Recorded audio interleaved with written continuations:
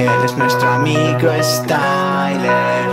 Él es nuestro amigo Styler. Hola chicos, ¿qué tal? Este video se trata de una mujer directamente de la Colombia hablando en Argentina sobre su experiencia en el país y vamos a escuchar de su cuenta para saber más de su experiencia. Cosas que no me gustan de ser una mujer negra en una sociedad mayoritariamente blanca. Por ejemplo, aquí en Argentina, cuando quieren insultar a alguien, usan mucho el negro de mierda. Y cuando se dan cuenta de que yo también soy negra, como que se quieren justificar y todo se pone peor. Segunda cosa es tener que explicar en todos lados mi origen. Si estoy en Estados Unidos me preguntan de dónde soy, si estoy en Colombia me preguntan de dónde soy, si estoy en Centroamérica o el Caribe me preguntan de dónde soy, si estoy en Europa también me preguntan de dónde soy y si estoy en Argentina, por supuesto que también me van a preguntar de dónde soy. Estoy segura de que esto le pasa muchísimo más a la gente negra. Uy, lo tercero, lo odio. Es cuando uno está recién conociendo a alguien y todas las preguntas tienen que ver con tu negritud, con tu pelo, con tu etnicidad, con tu nacionalidad, con cualquier cosa menos con tu humanidad. Porque no simplemente te preguntan cómo estás, a qué te dedicas. En primer lugar, es importante decir que la lengua española tiene muchos significados para varias palabras. Cuando estás buscando en Google por internet para este significado para negro, van a encontrar este significado principalmente. El primer significado es una persona morena, es decir, una raza de personas como africanos, como negro o moreno.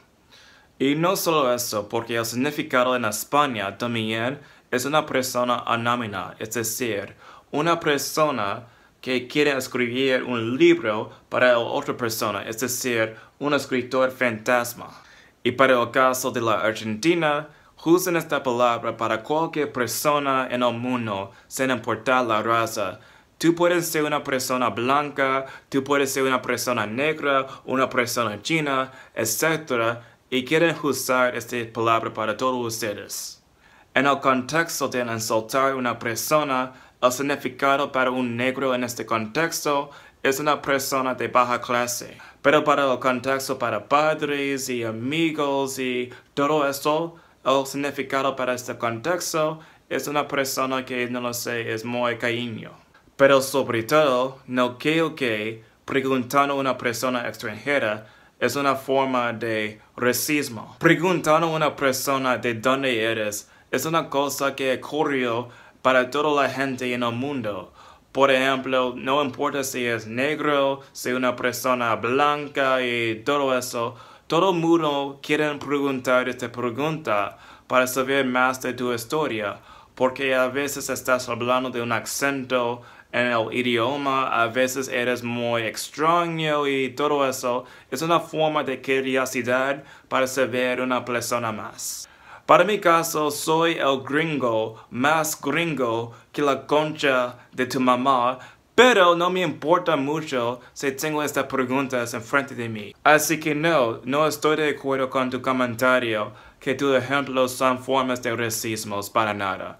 Pero ¿qué piensan chicos? Dímelo en los comentarios y hasta la próxima vez. ¡Hasta luego! Él es nuestro amigo Styler. Tu mejor amigo negro sí que es el mejor. No lo cambiaría por nadie, porque los amigos negros son una excepción. Sonríe como Richard Pryor, así que siéntate. Él es nuestro amigo Styler. Él es nuestro amigo Styler. Él es nuestro amigo Styler.